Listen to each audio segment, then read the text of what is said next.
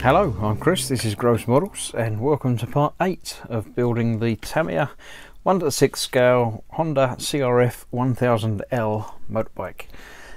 Right, this one is the panels, most of the body panel with the seat and side fairings and the fuel tank and that sort of thing.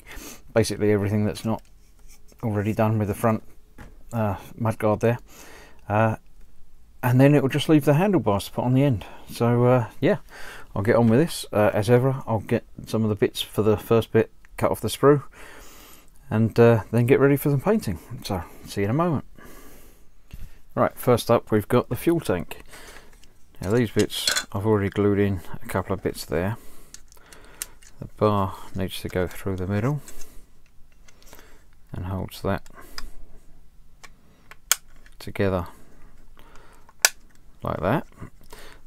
This little bit just goes up in the middle there. All of this has to be painted one colour and then masked and then black around the edges, but the piece itself has to go right in the middle, up there somewhere. Don't know exactly where does that go? Over the top of that, so pretty much up there somewhere. So this is all obviously going to be highly visible. So the camera back down again. I need to make sure this seam line here is as gone as I can make it. So first up, I'm going to glue this together, adding a little bit of glue to that.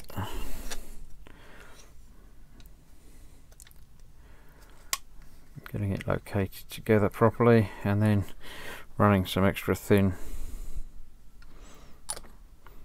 across the middle piece here.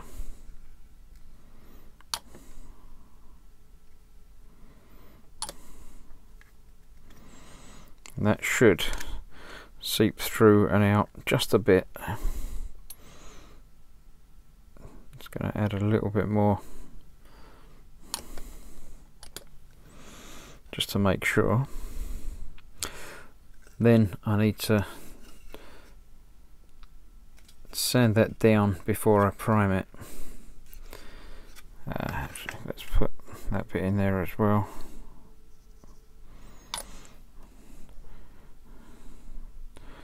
Actually, no, I'm not going to put that in quite yet because I need to sand across the end there, which I can't do when that's sticking up through the top. So get that aside for now, put that aside for now.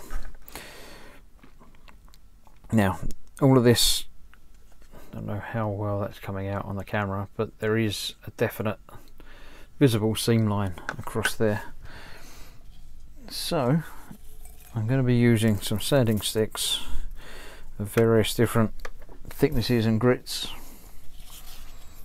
which I've worked my way down through them to a finer polishing, so I can get rid of, I can actually feel a ridge across there as well.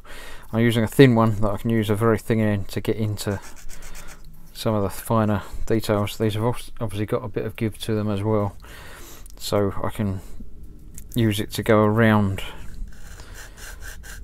rather than just going straight across and flattening off all the edges. So starting off with a thicker one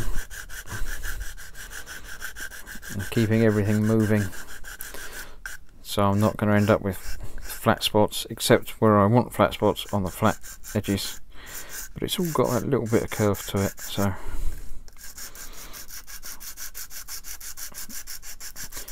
making sure I'm just doing this bit, not right at the edges where I don't really want it to be done.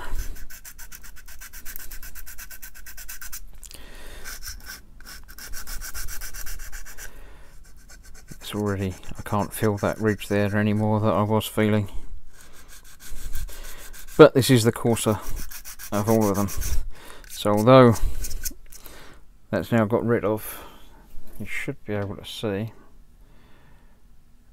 some rough marks on there as well. So what we do is we go down to the next finer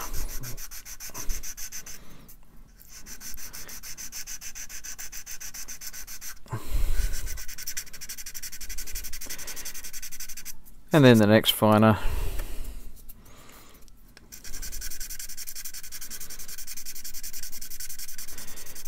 Obviously on all of it, but I'm just doing this to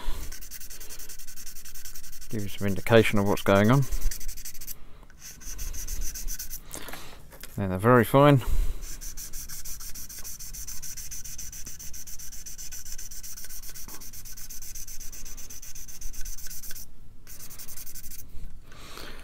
So now you can really not see, or certainly not feel, the ridge there at all.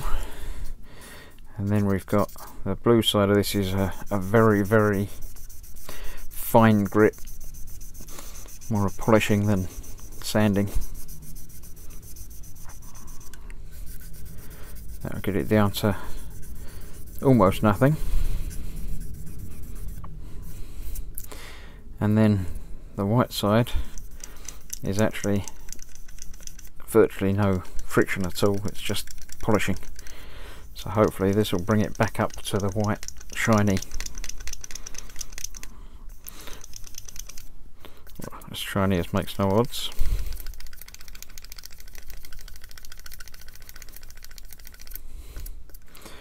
So there's still very slightly visible line there, but not nearly what it was.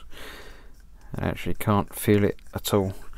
So once I get a level of primer over there, that should be as invisible as it gets. So it's just one piece of plastic, which is what I'm aiming for. I think this is the only one that's really got a visible seam line on it, the rest of it being big fairing panels that go on the edges, and the sides aren't too bad. So I'm going to spend a bit of time getting this as clean as I can, then I'll get the last bit put onto it. I'm not going to be painting it immediately because there are some other bits that need to be the same red, so I don't want to. I've got the red mixed up, but no, the red I'm using the normal, the same I did on the other one, a Ferrari red. I've got the primer mixed up, which is what gives me the right colour. So I'm going to make sure I get everything ready and then prime it all in one hit, and then get all the red down in one hit, and then do the other highlighting. This one's actually got some interesting masking to be done on it. So although it says to put it on, I'm not going to be putting it on quite yet. I'm going to get all the masking done, get all the painting done, and then get it all assembled. So I'd say I won't be showing you this one painted, but once it's sanded down I'll probably give you a quick look at that first, and then we'll get on with some painting of the rest of it. So see you in a moment. Okay, that's all the pieces for this cut off the sprue and sanded down. These bits I'm happy with. There's a black mark in there, but I'm going to be priming this first anyway. I couldn't get that down without getting rid of the shape completely. So I've got rid of the seam lines from down there, happy with that. This pile of stuff I need to prime in black, as although these are white bits, they're actually going to be done in black on this red version. So all of that I need to prime in black. These ones, this is going to be mainly the Italian red, as are they. These are going to be a different type of red, but still a red for the seat. It goes together much like that. So I'm going to be priming all of this in my mixed up grey primer. Then I'll be priming all of those in black, and then I can get the red on this.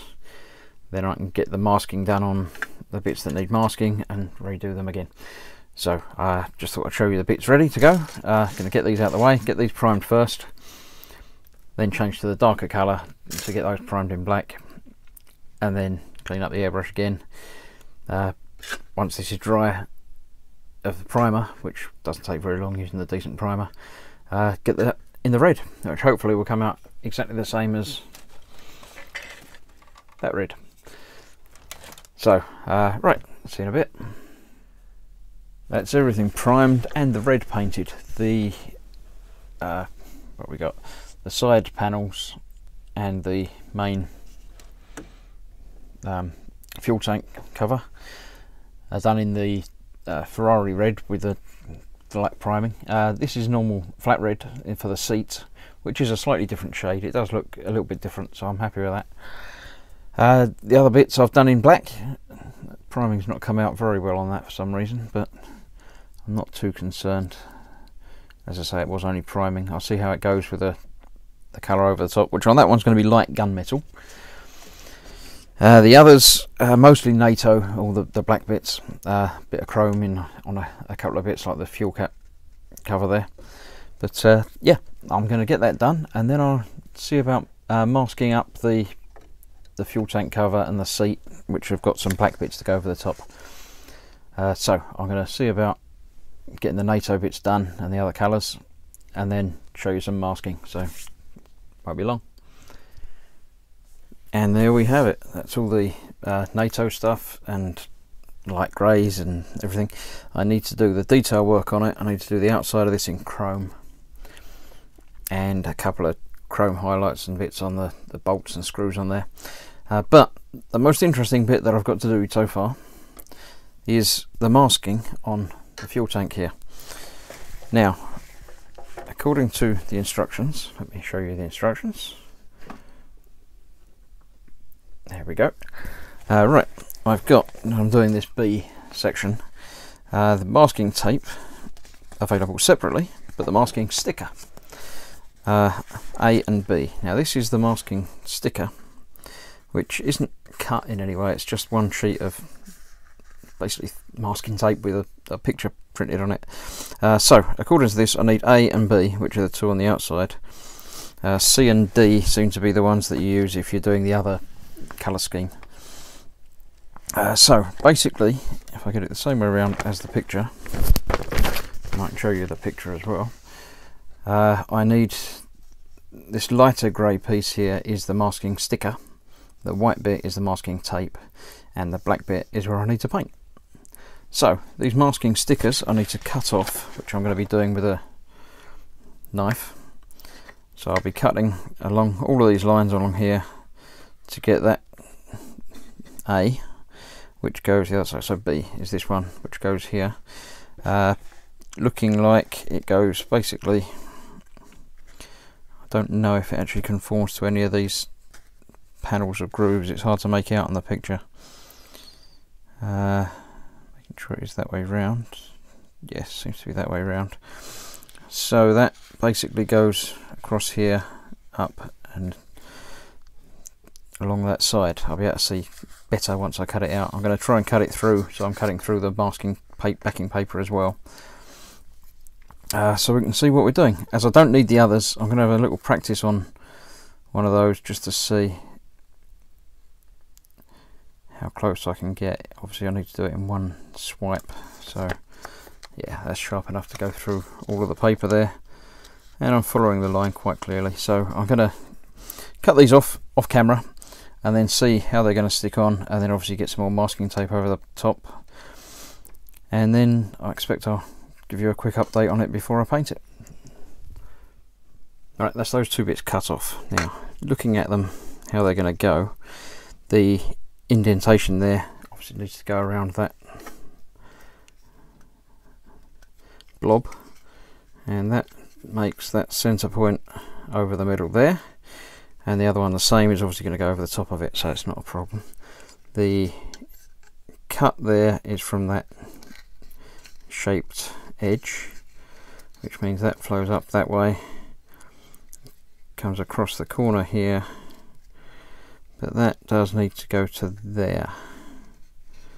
So if we work it back the other way as well, if we start that there, that will come along this way, that actually comes along the top side there, and then everything else lines up about there. So I think I need to start at the back with that straight edge. So I'm going to peel the backing off here.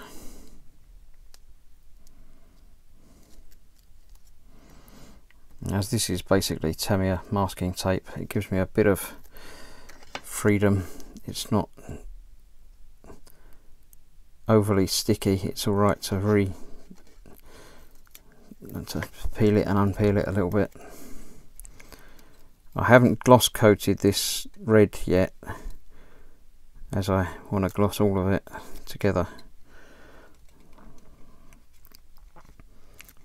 Right, that gives me that there. That bit comes across here.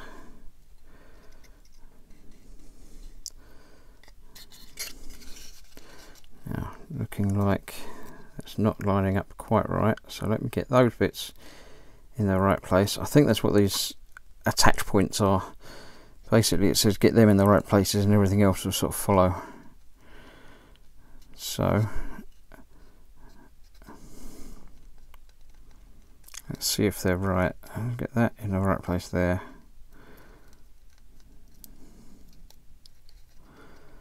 Must be a bit lower than that.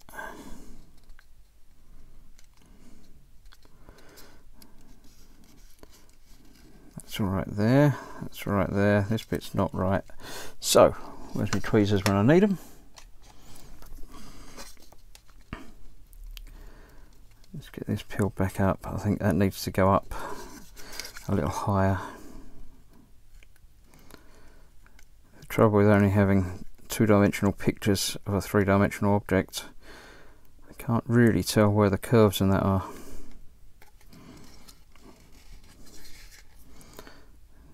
So that takes this right down to the edge, which is possible from that picture. I can't really clearly see.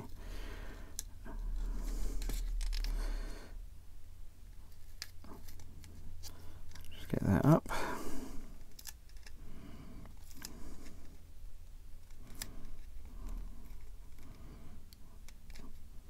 Last bit, there we go. Right, so let's put that down. And then see if we can get that to line up. Yeah, that goes along that edge piece, okay.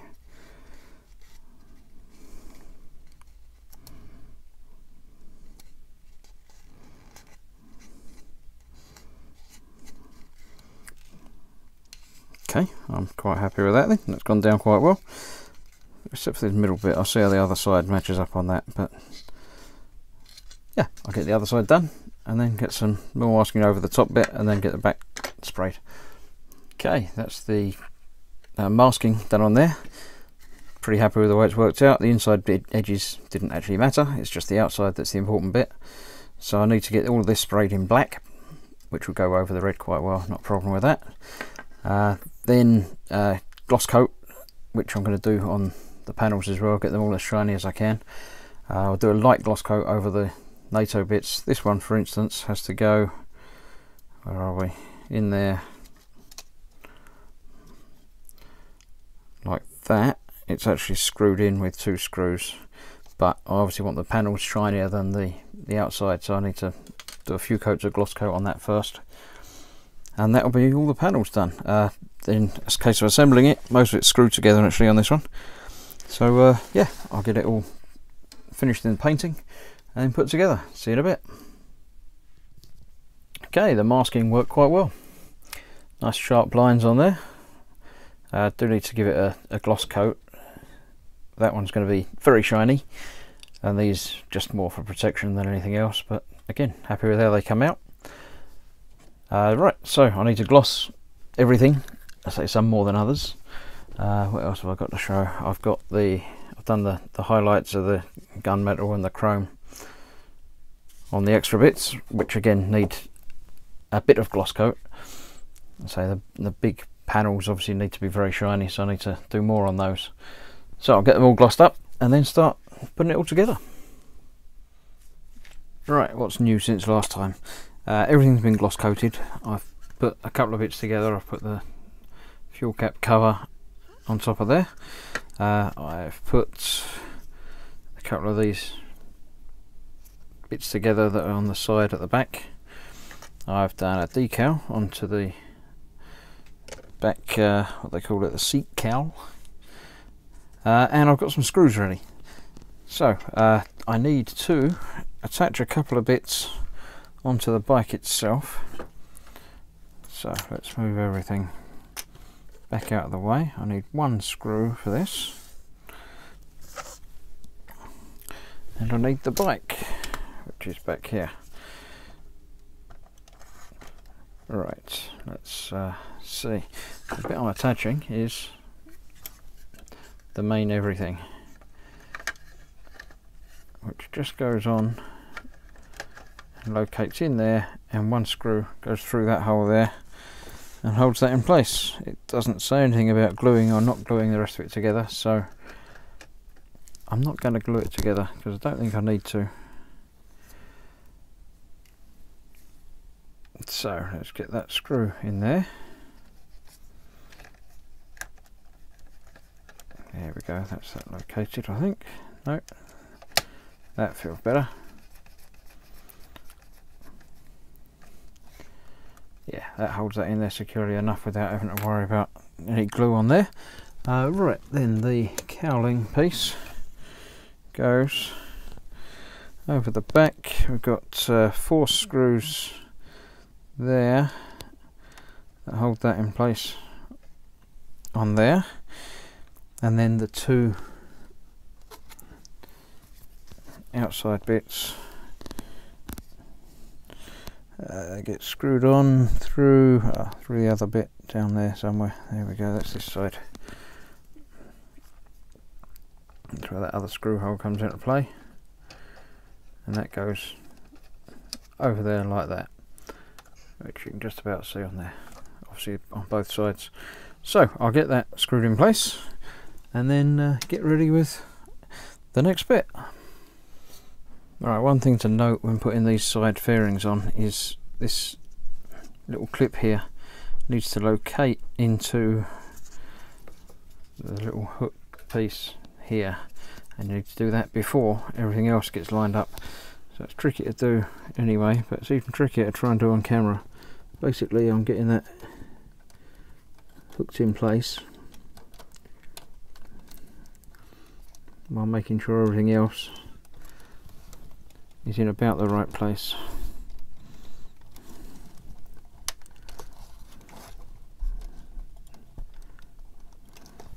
It's quite a tight fit because obviously it's not meant to come off again once it's on there, so that's about there. No, it's not. Yes, it is. That's it. So that's that there. The front obviously just clips in about there. Then we've got 1 screw through here, and then the other bit locates through the back, and another screw through there to hold that all in place. So I'll get that done. A little bit of glue on the end here just to hold that end down the other end. Then we're pretty much ready for the seat, which needs a decal or 2 on it, so I'll show you what I'm doing with that. Okay, that's all the fairing put on. Happy with that, nice. It does match quite well with the front. Now the seat. The seat is in a slightly different red to the normal bit anyway, but it still needs decals.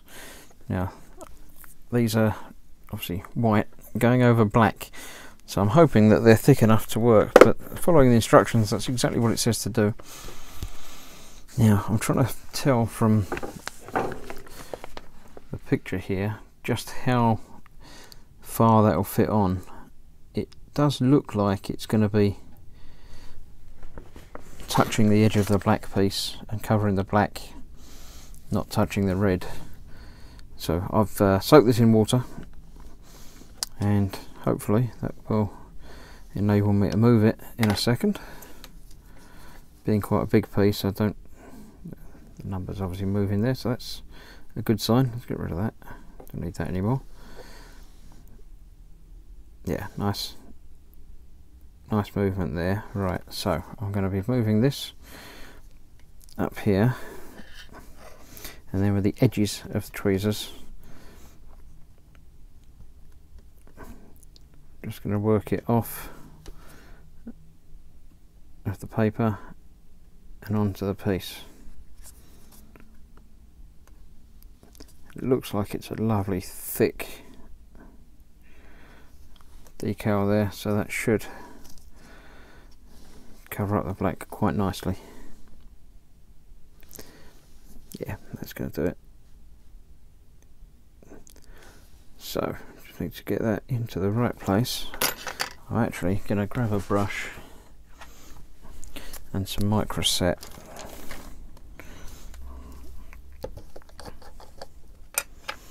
just to give me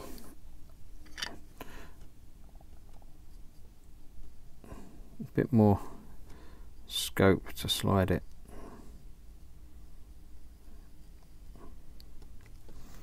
That should do it.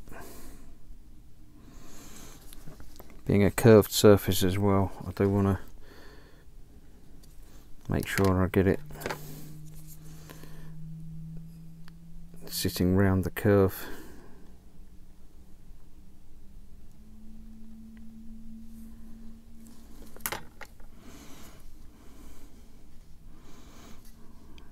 And that curve does seem to match that quite well.